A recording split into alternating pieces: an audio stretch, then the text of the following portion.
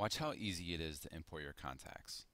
Log in to CallOnTheGo.com from a computer, then go to Import Contacts here. Now you're going to want to name your campaign or list something descriptive. In this case, I'm going to say August leads 999. And then make sure you hit enter, just like the directions say. And go, whoops, go to next. Now choose a file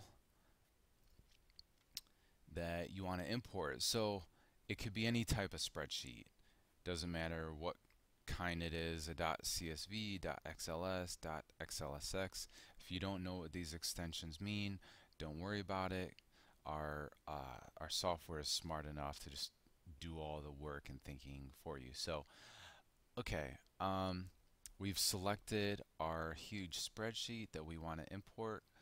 Now, it's trying to figure out which columns, because this particular spreadsheet has lots and lots of columns. Look at this. I mean, it's huge. It has all this crazy data in here.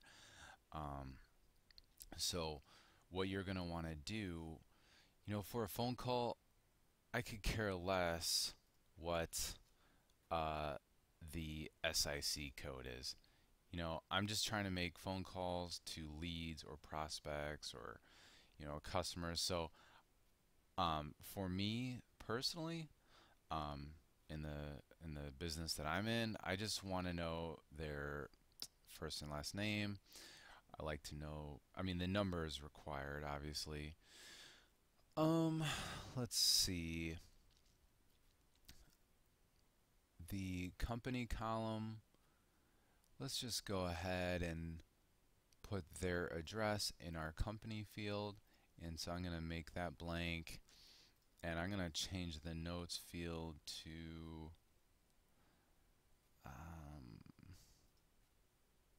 this one. So notice we have 5 different columns that we import to CallOnTheGo. And just because we call each column, some sort of name like first name or notes column, you could put anything in there. So our first name column, you could switch that over to something else, whatever's appropriate for the type of sales that you're doing.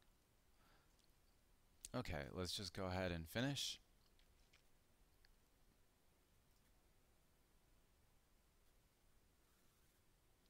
Alright.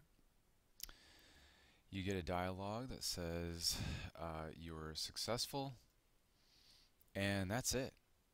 So if you go to contacts, notice it's not there yet because you need to refresh your browser.